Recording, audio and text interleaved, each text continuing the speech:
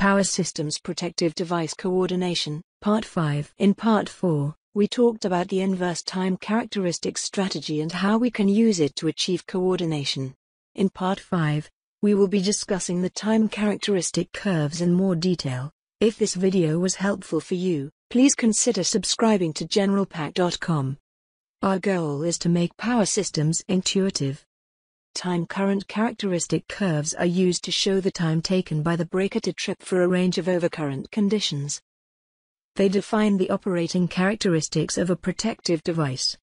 The x-axis shows the current level, and the y-axis is used to show the time taken by the protective device before the tripping action is initiated.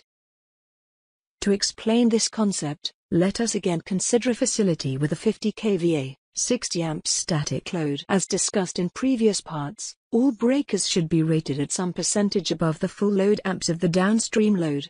Breaker C is rated at 80 amps at 480 volts, breaker B is 120 amps at 480 volts, and breaker A is rated 100 amps at 4.16 kV.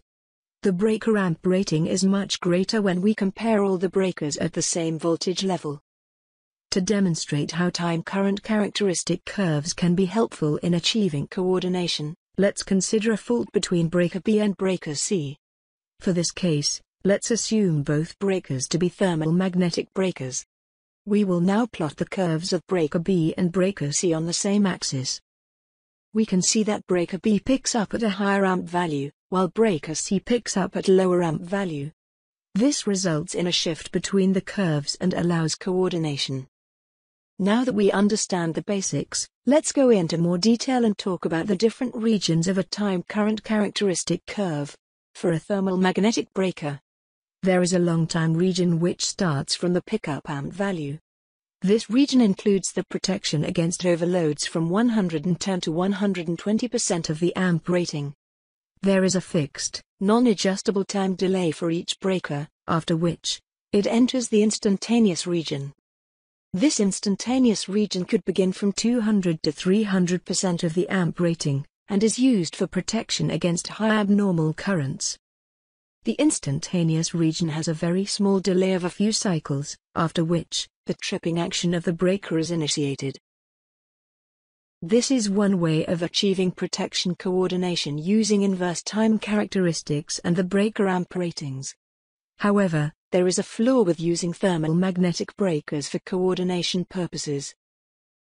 If we look at the curves again, we can see that the instantaneous regions of breaker B and breaker C are overlapping after a certain current level.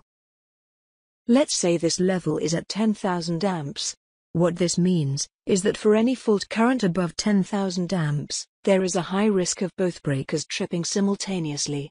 This would result in a power blackout on the 480 volts bus. This type of overlap is particularly true for thermal magnetic circuit breakers which have a fixed amp rating, some instantaneous rating adjustment, and fixed curve. This will be discussed in more detail later. The solution to eliminating this overlapping region lies with the use of breakers with electronic trip units. Their operating characteristics are highly adjustable for ensuring better protection coordination. In Part 6, we will be discussing the operating characteristics of electronic circuit breakers in more detail.